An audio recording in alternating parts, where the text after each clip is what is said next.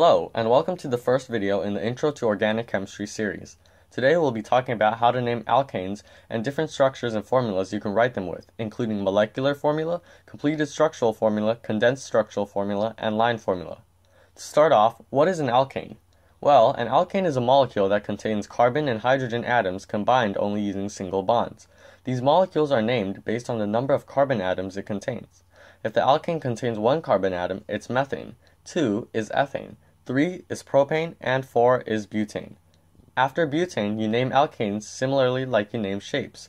So, an alkane with 5 carbon atoms would be called pentane, just like you would call a 5-sided shape a pentagon, because penta means 5. So 6 carbons would be hexane, 7 would be heptane, 8 would be called octane, 9 would be nonane, and lastly, if it contains 10 carbon atoms, it would be decane. Now we're going to find the molecular formula. The generic way to express the molecular formula for these alkanes would be CnH2n plus 2. Let's use this to write the formula for hexane.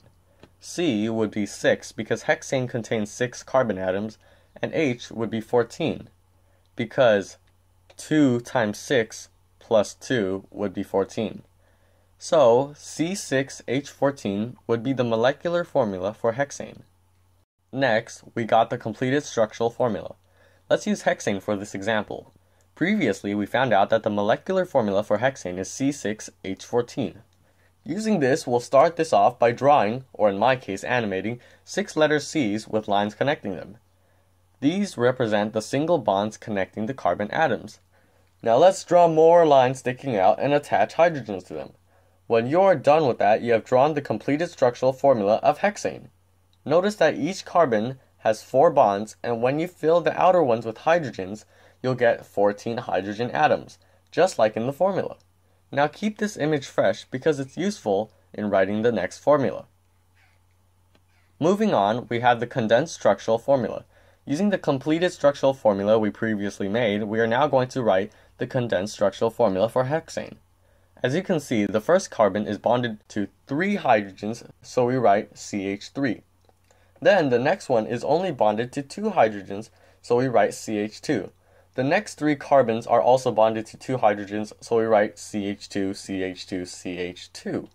And because our last carbon atom is bonded to 3 hydrogens, we finish it up by writing CH3. So our final product is CH3, CH2, CH2, CH2, CH2, CH3. Lastly, I'm going to teach you how to express alkanes using the line formula. This is the simplest way to express alkanes. And you guessed it, we're going to use hexane as our example. First draw 6 dots in this pattern. Then connect the dots with lines. You're done. It's that simple. Each dot represents a carbon atom and every line represents a single bond.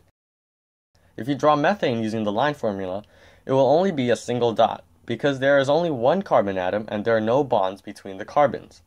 Anyways, that's how you name alkanes and express them in molecular formula, completed structural formula, condensed structural formula, and line formula. Thanks for watching, and I hope you learned something new today.